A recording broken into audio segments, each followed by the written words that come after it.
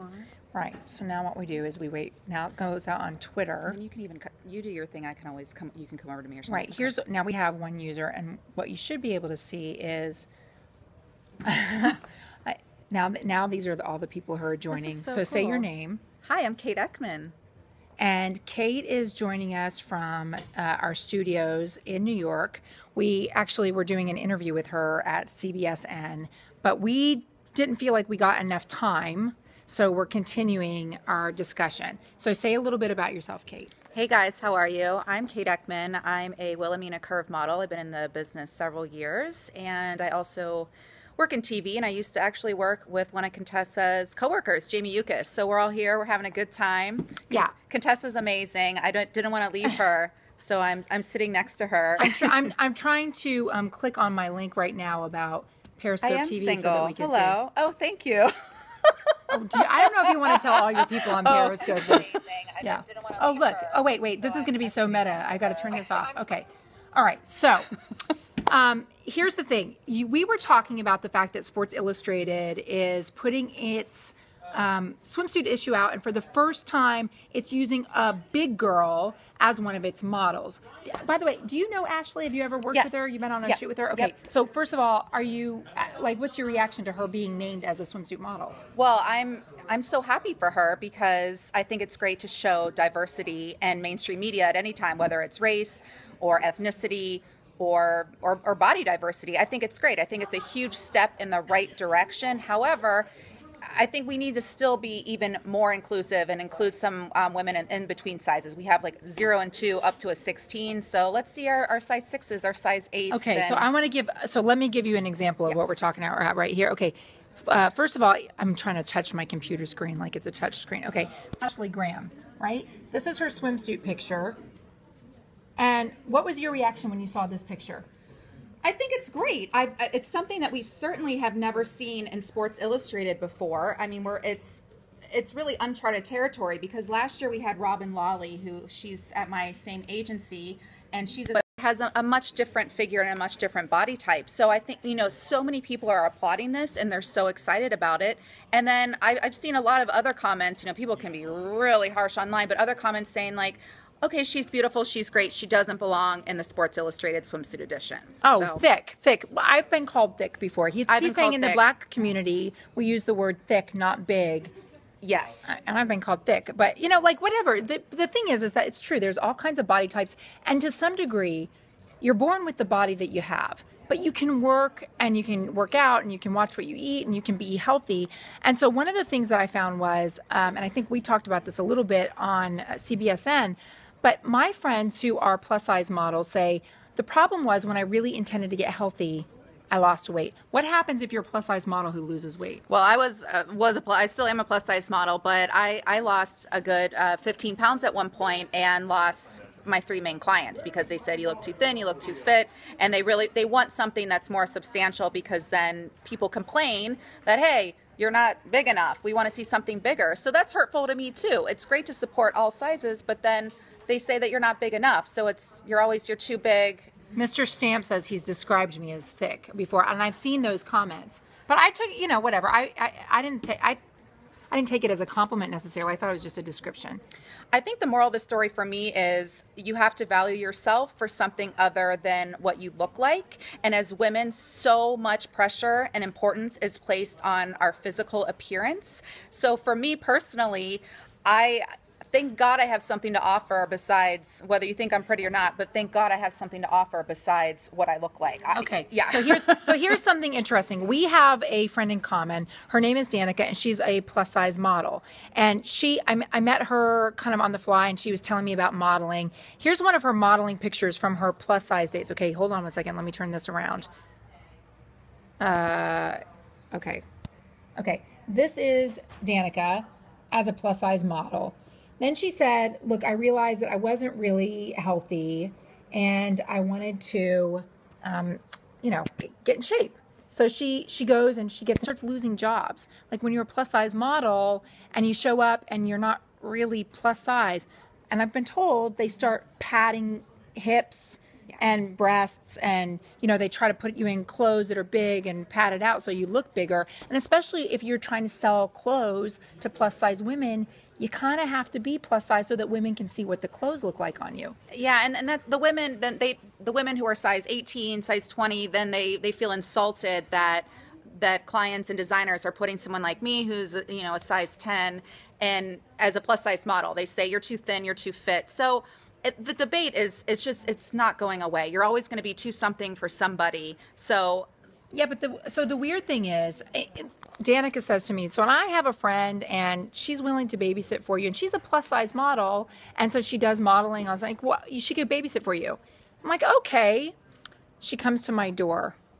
Now, I have twins at home, little baby boy twins. And the theory is among married women that you shouldn't hire a nanny who's too good looking or too hot because, they're going to be at home with blah, blah, blah. Here's who walks in, the plus size model who walks into my house. Oh my God, mine. Samantha! And she's great with kids. And immediately my little boys go and climb through her hair. Look like a plus size model. Yeah. She's my size. Yeah. And she said the same thing to me. I'm not big enough anymore to be a plus size model, and I'm too big to be a normal model. Now, here's my question.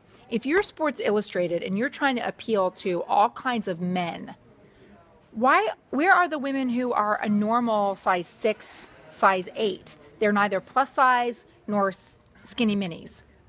Thank you. Sports Illustrated, I hope you're here. Can you please hire Contessa so we can see a lot more diversity in the magazine and everywhere else for that matter? Where are size 6, 8 babes? And by the way, and I was getting ready to crack a joke about, oh no, you don't want to see this old. But you know what?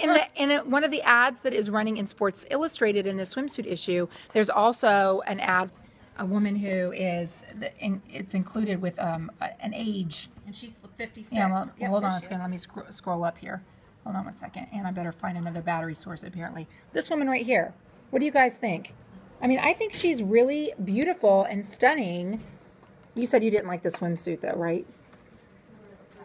I don't think these swimsuits are the most flattering for any of these, but really for any body type. But I feel like they could have done a little better with the swimsuit they chose for such a huge, momentous ad and such a pivotal time here. So can I tell you something? This is so interesting that when you're looking at these women, apparently my producer who was doing the segment for me went around and was asking people who they found sexy. And Kate, Ashley was getting a lot of attention. Everybody thinks she's beautiful. Kwa was getting a lot of attention. People think she's beautiful. When they asked about the woman who's older, sexy was not a use that was being attractive, whatever. My friends who are older women who are postmenopausal, that something happens. Like when you go through menopause, that men stop looking at women. And for women who have gone through their 20s and 30s, accustomed to that, it's jarring, it's shocking, and it's demeaning when you're no longer sexy. Like if you're used to that.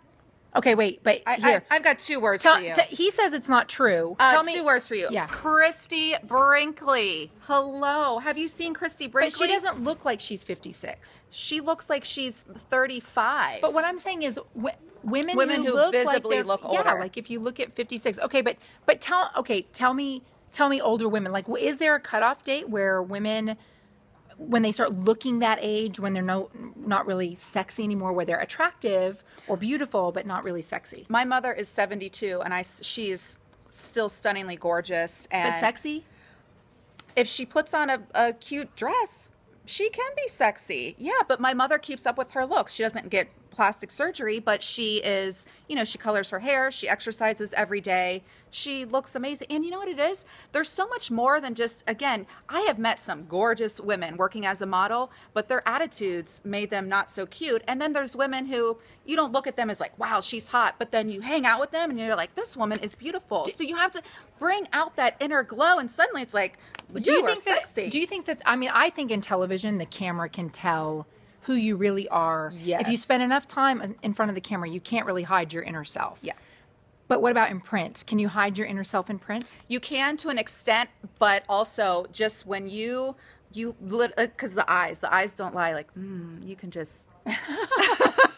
But when you project, because that's what modeling is, it isn't just, you're not taking a picture like this, you are projecting so much energy. So the more confident, the happier you are, the better you feel about yourself. And that's what, say what you will about Ashley Graham, whether you love it or you hate it, think she belongs or doesn't belong in this magazine.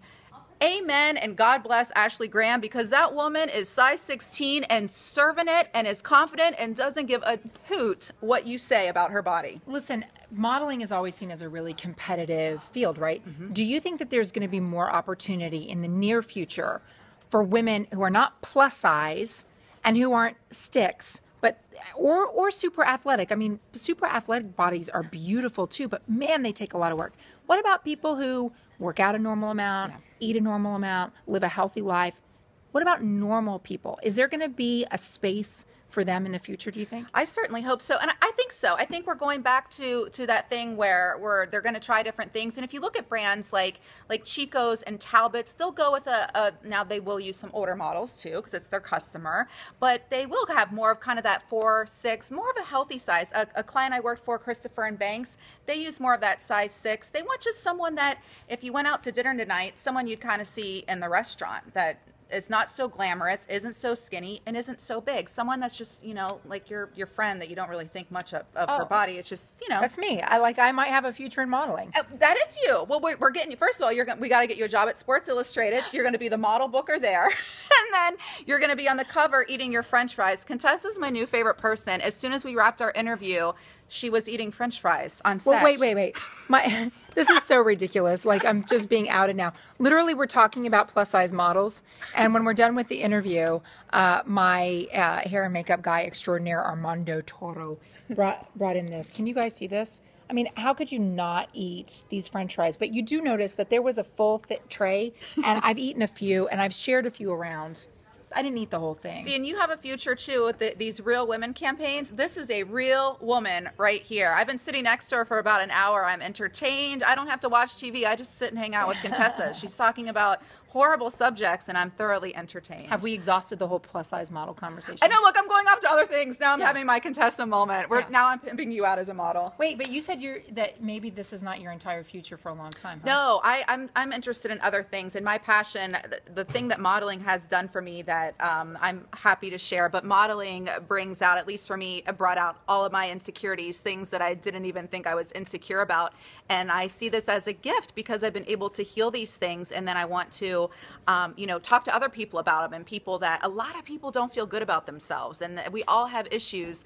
And I really do want to talk to people, men and women, about things to make everybody feel better, and to talk about things that you don't feel good about yourself, so then that you can heal it and then move forward and get on with our lives. And that's why there's like the breakdown of so many relationships and so many things happening in the world. People have bad relationships with themselves. We're so hard and critical of ourselves. We just need to lighten up. It's the movement of the self-love. The plus size moment we're having in Sports Illustrated, but taking care of ourselves and liking ourselves is about to have a big moment, at least in my life and the people that I'm involved with. Well, anyway, thank you guys for joining in the Periscope conversation here. I just, I felt like we had a few minutes together on CBSN, but I wanted to explore it a little bit more. So thank you, Kate, for coming on with me. Thank you so much. Thanks, everybody. All right. Bye, you guys. Now I got to figure out how to stop.